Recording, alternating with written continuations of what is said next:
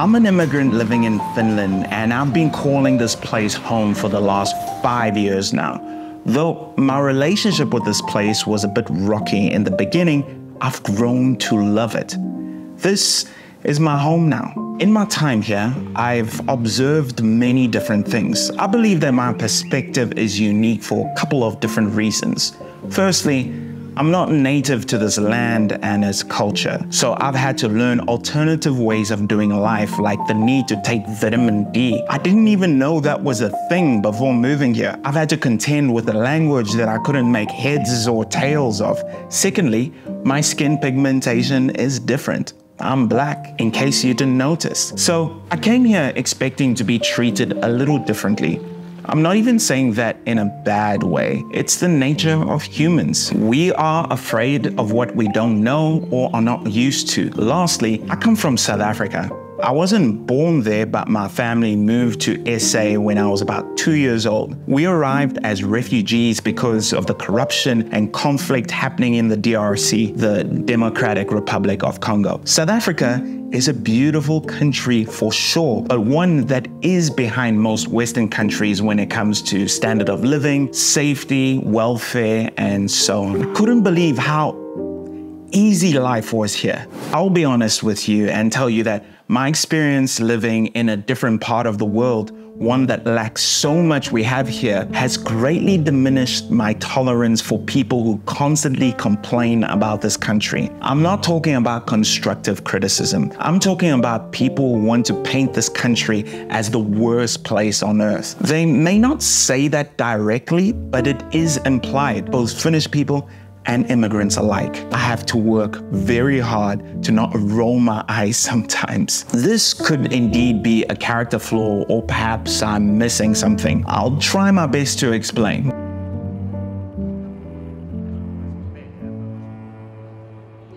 When I moved here, I wasn't quite sure what to expect, but it sure wasn't what I got. I mean, I tried to do my research, watched videos, and attempted to read about this country I was going to adopt as my own before I moved. I gotta tell you, there is a massive difference between seeing snow and cold on your computer screen and actually experiencing it. My body wasn't quite ready for it, but I learned a lesson that took me way too long to understand. It's not how cold it is that matters, it's how well or poorly you dress that matters. Funnily enough, it wasn't the cold that bothered me the most. It was the lack of sun.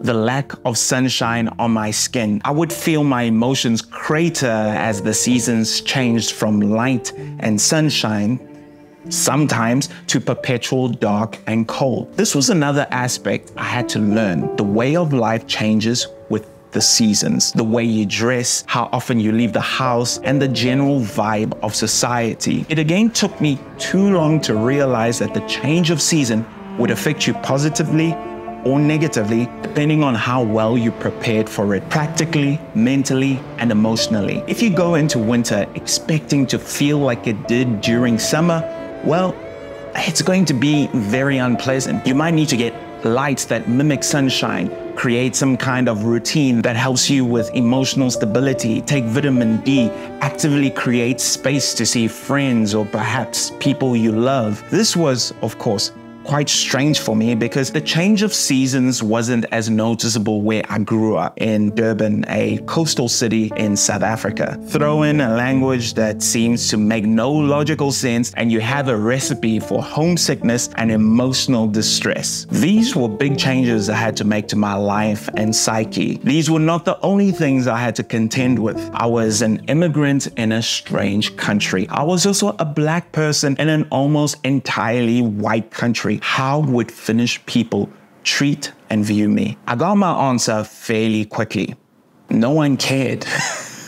That in itself almost offended me. Finnish people had this way about them, especially in public. They would only speak to you if they absolutely needed to. Yes, there are outliers, but in general, they wanted to go about their business without being disturbed. I understand why folks coming from abroad would see this and view it negatively. Some of the words used to describe this behavior were cold, distant, rude, and so on. The more I observed, the more I noticed a couple of things. In my experience, the "I don't really want to speak to you" vibe wasn't aimed to any one particular group of people. It was aimed at everyone.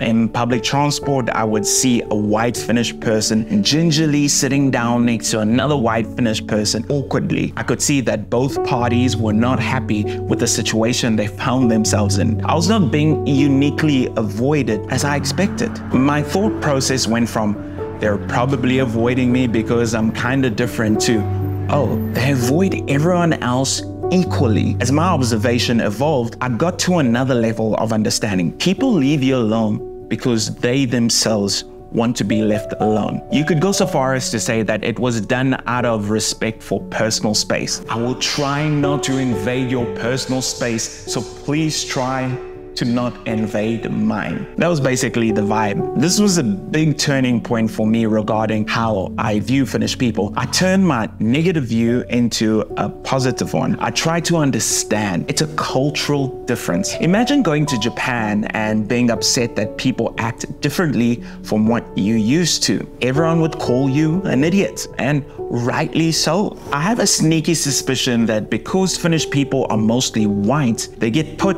in a box labeled white. They therefore inherit all the baggage that comes with that title. Because they are white, they are probably racist, probably did a bunch of slavery. Their country was built off the backs of black people, probably. So I think some immigrants and some locals view Finnish culture and people with that lens. That causes such a mess, because there are many times when the idiosyncratic behavior of Finns can be easily explained by culture. Society has made it all right to hold Western countries to a different standard. You might see someone going online to deeply complain about some random person who looked at them in a weird way that they believe was racist. Maybe it was, maybe it wasn't.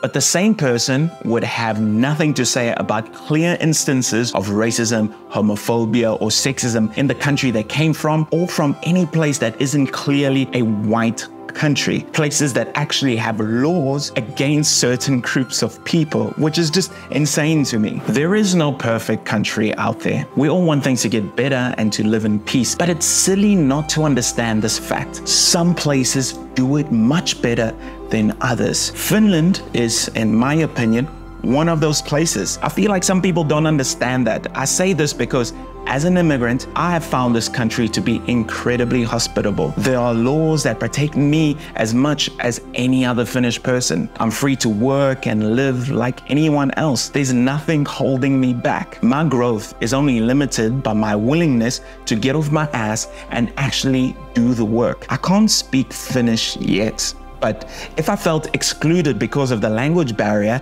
that's on me. Also, I've just started dating an amazing girl I see an exciting future with, and one of her parents doesn't speak English, so I'm going to have to put my head down and learn the bloody language.